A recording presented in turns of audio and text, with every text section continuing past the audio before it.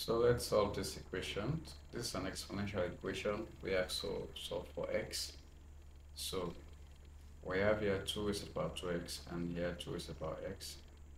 This is 2, the base is 2, and the exponent is 2x. So we're going to use the laws of indices to simplify this. This one is already the base here and x here. We don't need to simplify it further. This one we can simplify further. So we're going to write x and then we'll bring 2 at the back. Let's say 2, we write x and then the 2, the power 2, we put it here at the back.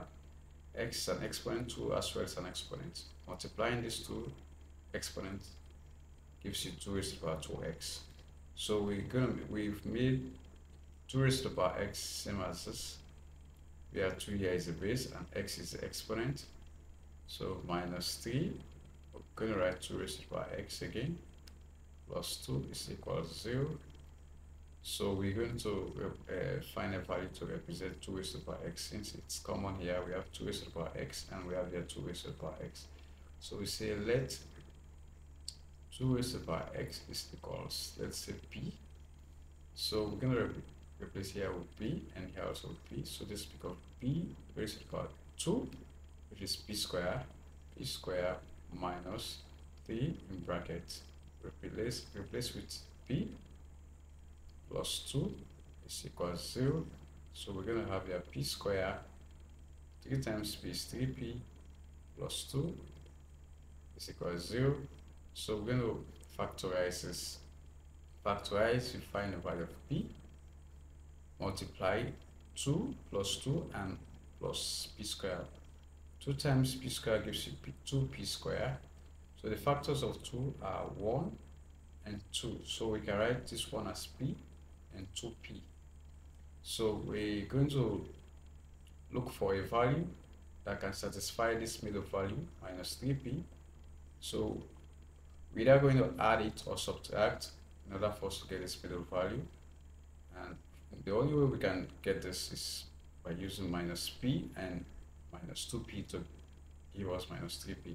So minus p and minus 2p gives you minus 3p, and then multiplying it gives you positive 2p square, which satisfies this and this middle term. So we're going to have here, let's factorize p square minus 2p minus p. We've replaced minus 3p with this minus 2p, the factors, and then we write plus 2 equals 0. Now we're going to factorize this 2, take this 2. P is common here, p is here and p is here. So we take out p and then we open a bracket.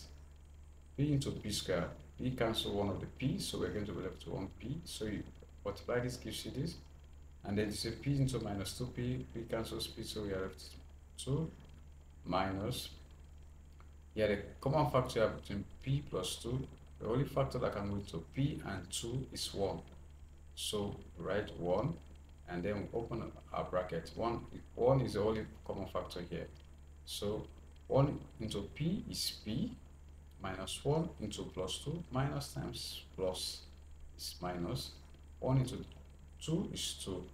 So we're going to have here p minus 2 as a, and p minus 1 as a 2 factors, is equal to 0. So let's continue solving. So p minus 2 is equal to 0, or p minus 1 is equal to 0.